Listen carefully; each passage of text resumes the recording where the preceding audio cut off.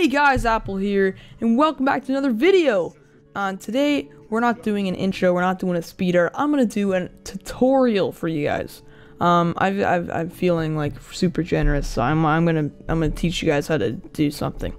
So as you can see in here, I'm in Cinema 4D, and I'm gonna be teaching you how to do it. If you probably can read in the title, but I'm gonna be teaching you how to make smooth bends on the FMR. It's gonna come up on your screen right now. So it's gonna look from sharp bends to smooth bends. But before I teach you anything, guys, if you could smash that like button, it'd be so much appreciated. It would motivate me to keep making great content for you guys, because these videos do take a lot of time to create for you guys. And also, if you want some more tutorials, comment down below and comment what you want me to do. So yeah, this is gonna be a Cinema 4D tutorial. So I have R16, but you can pretty much use any version that supports the FMR. So yeah, let's do this.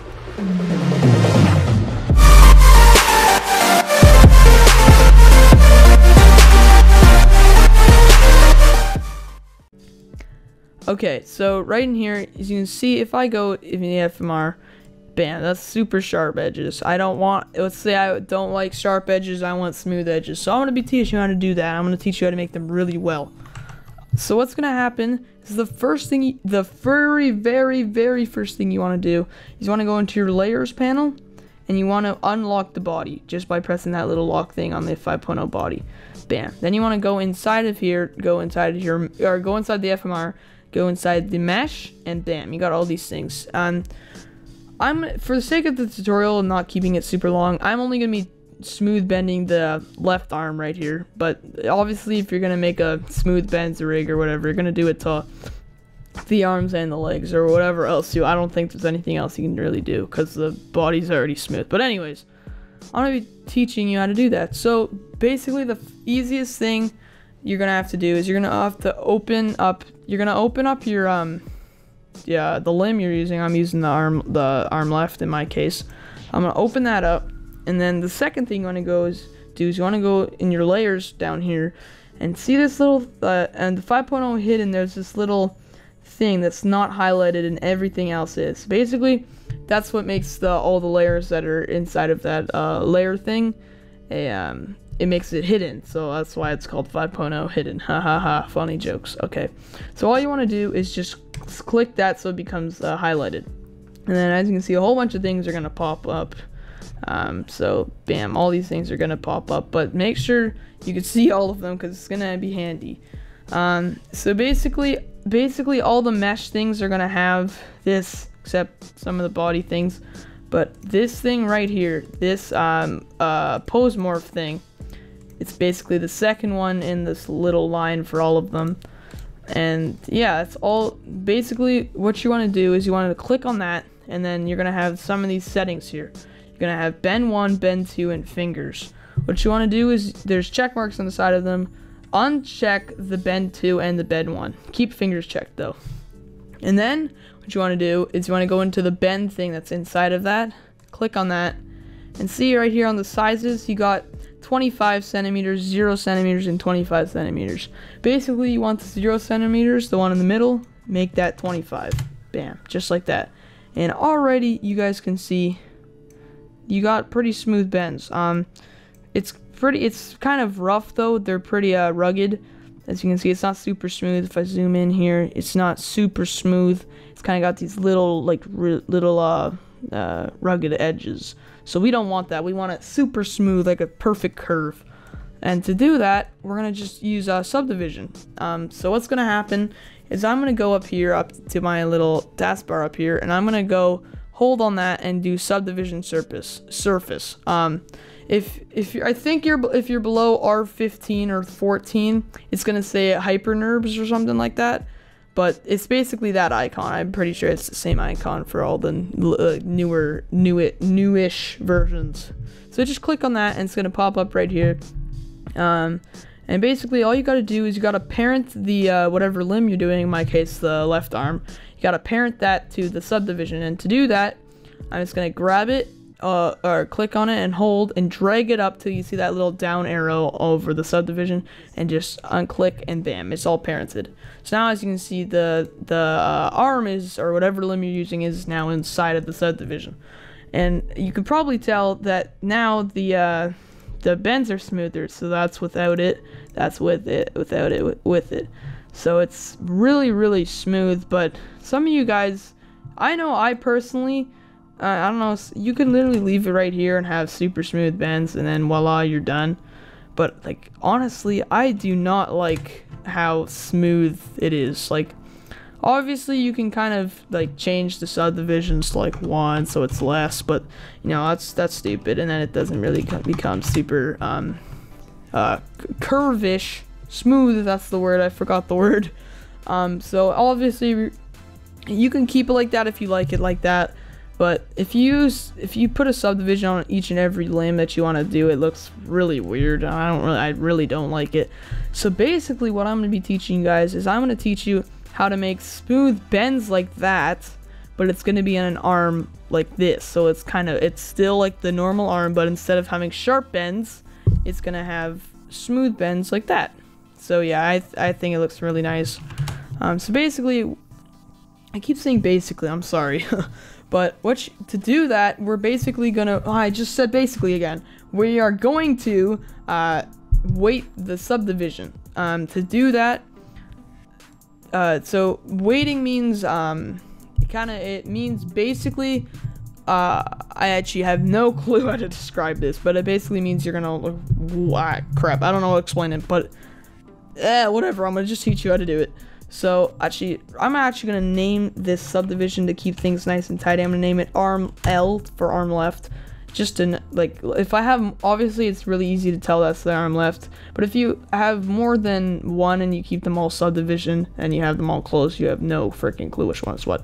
So to keep things easy, I'm just gonna rename it to arm L. And we're gonna start weighting it now. So what you have to do, actually I'm gonna go back to my layers and make 5.0 hidden just to make things easier to see. You're gonna go to your mesh, not the subdivision. You want to go to the arm mesh. You want to right click, go to Cinema 4D tags, and go down until you find Subdivision Surface Weight.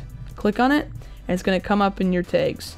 As you can see, it's gonna like completely destroy your textures. You're gonna be like, no, what the hell happened? But if you just unclick, they're still there. So that's basically the weighting system.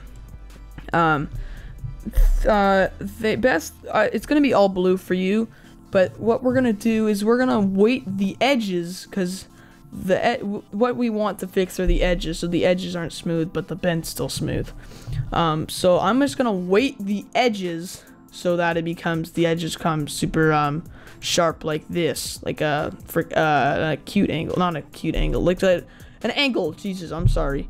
So what I'm gonna do to do that is I'm gonna go back to our subdivision surface, and actually no, let me explain this. It's gonna be all blue for you, and basically how weighting works is like this is, we're doing really simple weighting, but I'm just gonna explain it the easiest way I can. Well, think of it as blue means cold, and red is what's gonna happen when we weight it. It's gonna means hot. So basically, blue means like cool, like cool means unweighted, and hot means weighted. So, you know, like cool, hot, or you can just call it red and blue, I don't really care, but that's how I'm gonna explain it. So what you gotta do is you gotta select the subdivision surface, or just click on it.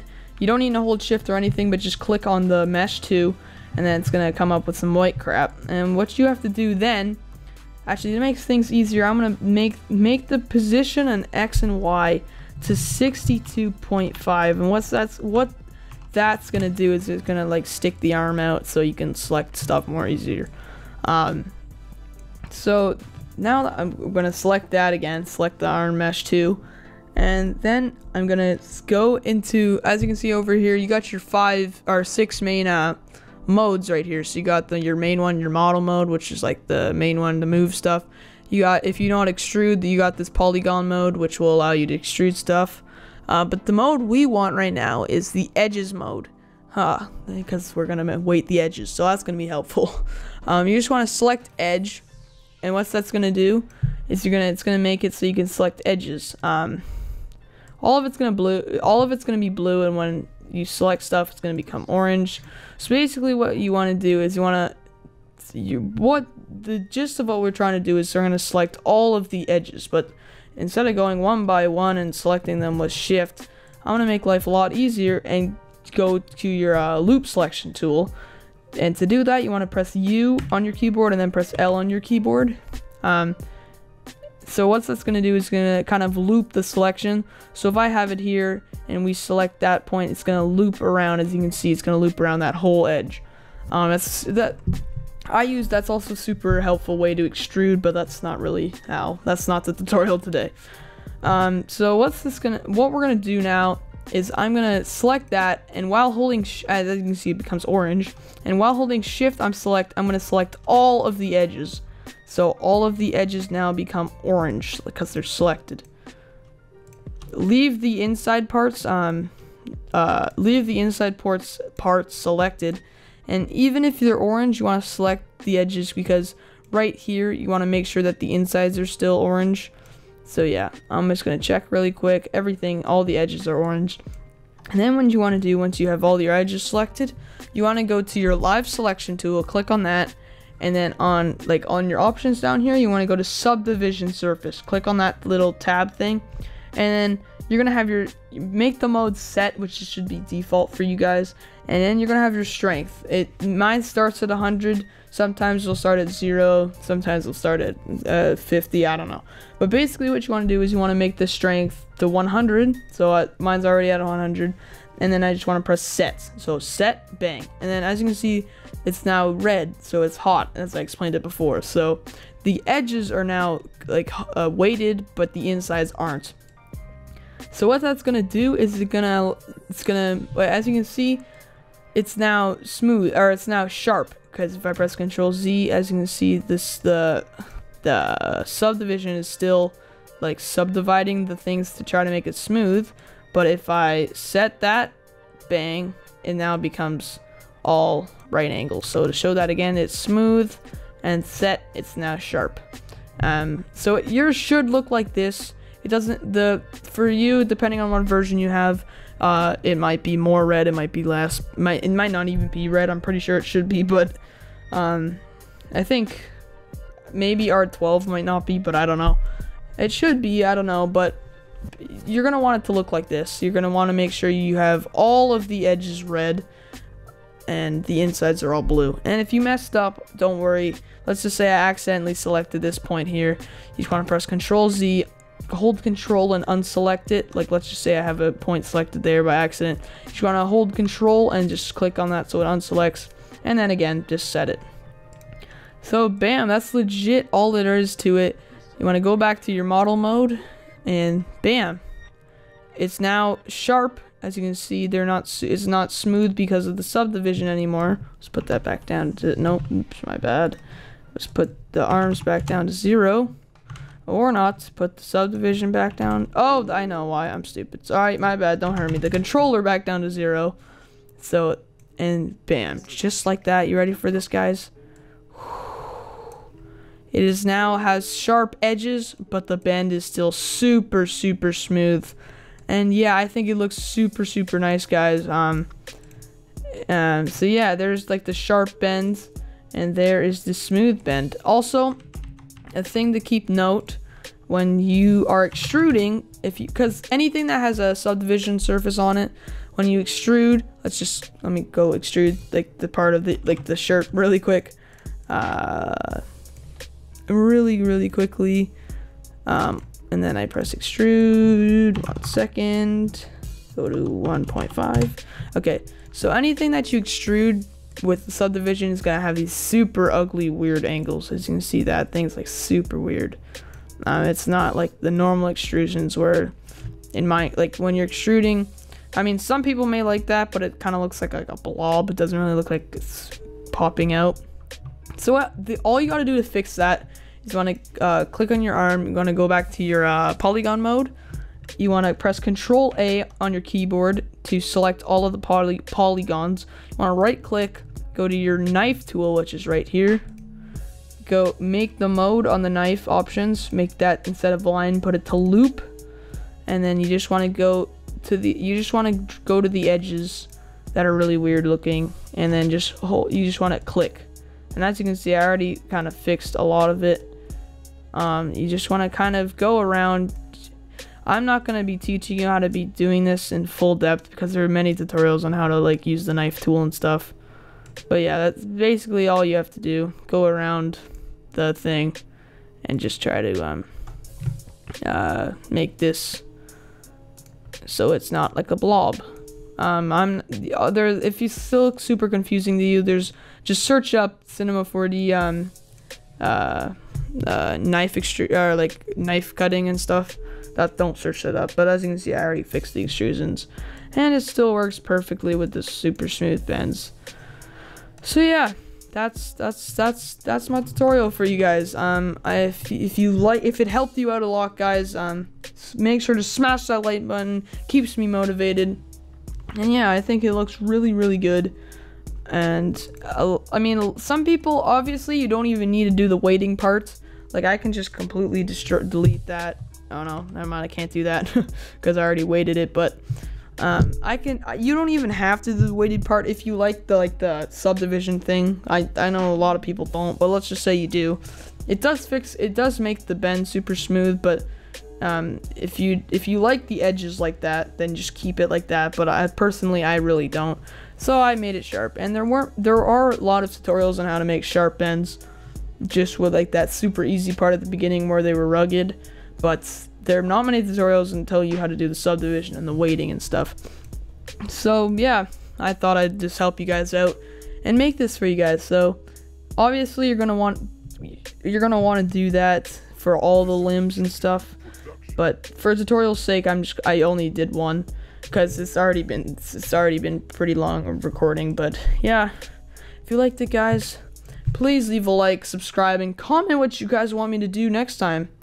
It will help me out a lot, and I will see you guys in the next video.